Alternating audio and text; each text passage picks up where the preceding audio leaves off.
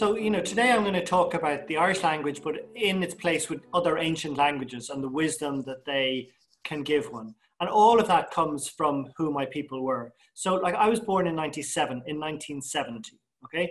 Now, the most pivotal thing that ever happened in my life happened in 1916, which is 4 years before I was born, I suppose. And that was 1916, the Easter Rising, when we were fighting for Ireland, for our freedom from Britain.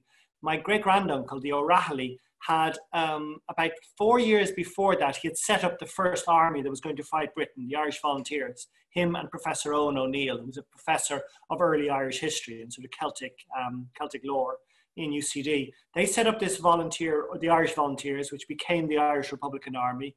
So he spent those 5 years both training to fight for our own independence and also de-Anglicizing Ireland. So trying to make sure that we rooted ourselves back in our own culture. And like any colonial people, we had lost so much connection with who we were, with what we represented, with our medicine, with our connection to nature, with our wisdom. And so the O'Rahilly, and he called himself the O'Rahilly because in old Celtic or Gaelic traditions, the head of a tribe or a clan was the T-H-E. So he becomes a leader. He studies British warfare to first know how to fight. And then he goes on to the Blasket Islands, which was this island off the West Kerry coastline, which was the last preserver of some of the really ancient folklore, the folklore that went thousands of years back. So he brought my grandmother, who was just like 12 and 13 and 14, out onto the island in 1912, 1913, 1914. And in 1916, the Rising happens, the Easter Rising happens. Now, he has studied warfare, so he knows he's an officer, so he has to lead from the front, and he knows he cannot come back alive. He must die because he's already tried to call off the rebellion, the uprising. He realized it's futile, but other leaders want a blood sacrifice. They want to be slaughtered. So he says, okay, I helped set this up. I will be slaughtered. But before he went, he dressed himself in his fine Irish tweed. Again, the same reason that I'm wearing my Irish tweed today. It's sort of a tradition in the family. He dressed himself in his Irish tweed with his silver sword by his side. And he goes in his beautiful car, his Dion Bouton car, very elegant car, in 1916 into the GPO, General Post Office, where we were the center point of the Rising. But before he does so, he says goodbye to his wife, who was pregnant at the time, his American heiress wife, Nancy Brown from New York, very wealthy woman. He says goodbye to her and his 4 children, his 4 sons, who he knows he's never going to see again. And my grandmother is 16 at the time. She's on Easter holidays from the local Sacred Heart School, Mount Anvil. And so she sees her beloved uncle saying goodbye to his pregnant wife and to the 4 children, knowing he will never see them again. And for her, that was the most pivotal moment in her life. This man was sacrificing everything for Irish freedom and for the language. And she devoted her family to that.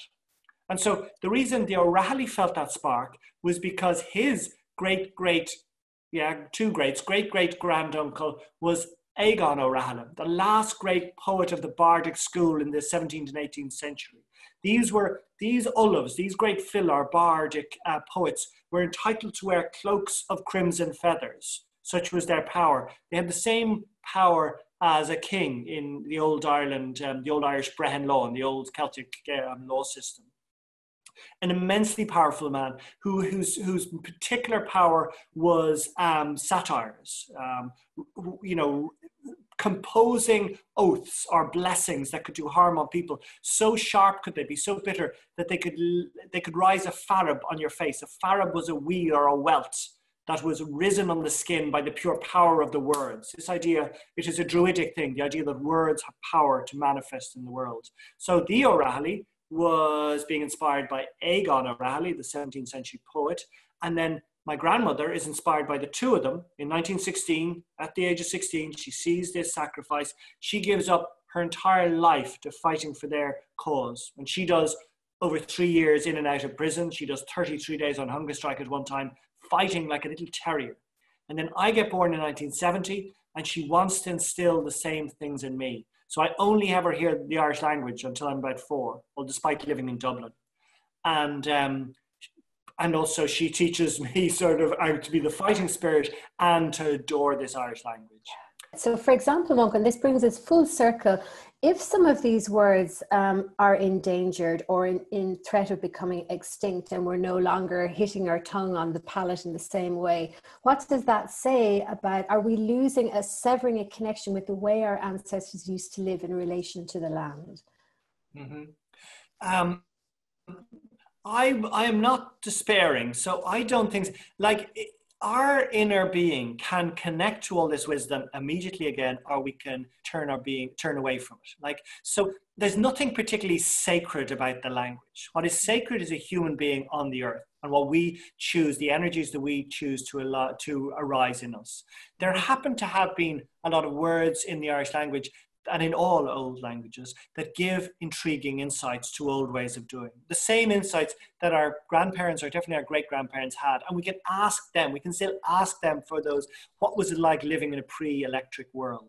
But let's say just words for light. So in Irish, there are 4 different words for dawning of the day. And so if that happens, it means you suddenly get very attuned to how light is. And as all of us know, light has an effect on us. That's how we feel elated during the sun. That's how we can feel otherworldly at dusk or at dawn. Because all we want as humans is to get out of that norm, that fear, that controlling, that rational mind, and go to those areas where our heart feels touched. And if that can be done by standing in the rain, or by getting very drunk, or by, being in beautiful light, then great. And there are beautiful words in Irish that they're still alive, so they can still give us these tips. Like, obviously it was a world before electricity, so lights were magical. Like, there was a word for the light that suddenly sparked when a horse's hoof was walking on a stone wall. It was like tinna Chris, or tinna Shunnig is the flashes of flame that suddenly appear over peatland. Or tinna Yal is the mysterious light that's emitted from putrid fish. So putrid fish will have this degree of sort of phosphorescence or oil that will light up. Then there's a different word for the luminance seen on the udders of cattle or cows, which is tinna Hanley. And then falcra tinni is sort of thunderbolts. But that word for farcha is actually the cudgel, the hammer, the sort of weapon that the Cailleach would use to whip in the wind, to whip out the last of the harvest and bring in winter. So it was a powerful word. But my favorite light words are the words that acknowledge that we can always be in touch with the other world. And that's what I love about ancient languages, that they remind us that the other world is always nearby. Like, there's a word, leasbarn, and leasbarn means the dancing colored lights that appear before your eyes at times when you drift a little bit too far towards other dimensions. Leasbarn. Can I give you 2 more? One is Scrimplini, which is the supernatural lights that dance before one's eyes. And then the last is Umasgrena, which is sun inspiration. They are these blisters that appear on certain herbs. And if you see this pale blister, if you imbibe that herb, you will be given the power of insight. And again, you can say that's magic, but actually it hints to us that we can go out in nature and pick particular herbs, and that'll open the portal. Anything will open the portal. The portal wants to open inside of us. So we don't need to chase down a magic, herb or an endangered word. We just need to embrace these hints that we are grander, and that part of ourselves wants to open up to all this.